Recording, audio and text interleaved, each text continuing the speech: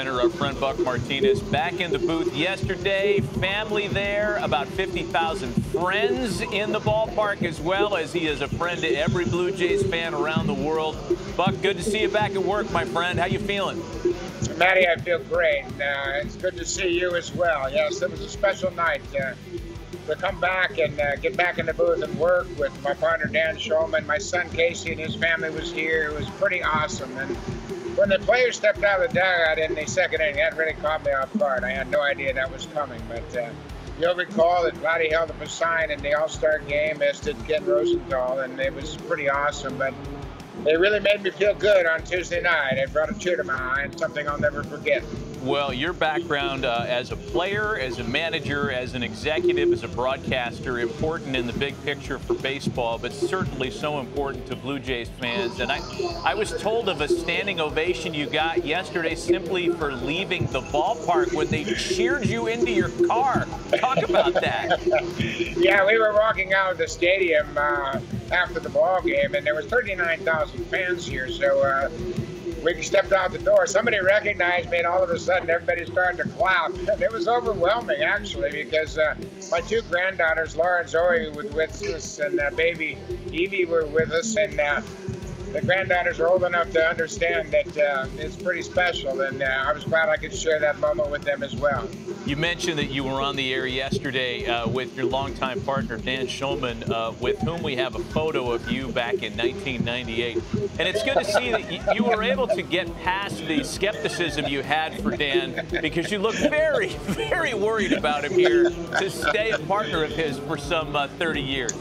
Yeah, well, that was a problem. You know, he was a radio guy, Matt. I got to tell you, I wasn't really sure how it was going to translate onto the TV, but it's worked pretty well, obviously. Dan's done a great job himself. He's got a wonderful career, and we've been partners for a long time. So, yeah, we go back a long way. When my hair was dark and Dan had hair.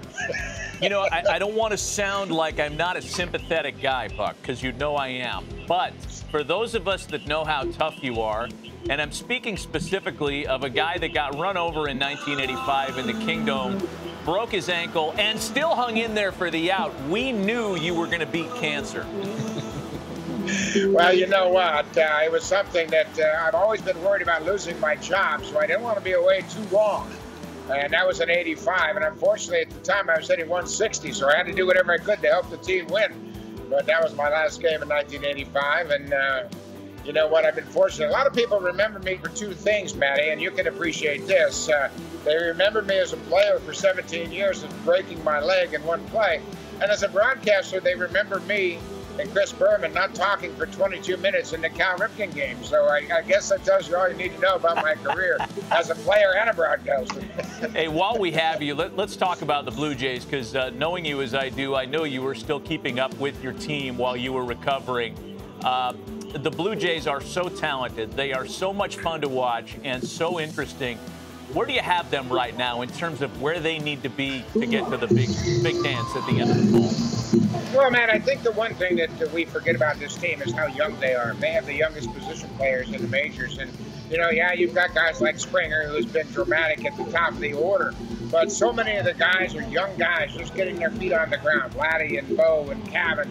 And when you think about the team in 92 and 93, they were the oldest team in American League. In 15 and 16, they were the oldest team in American League. And now people want to compare them to the Yankees.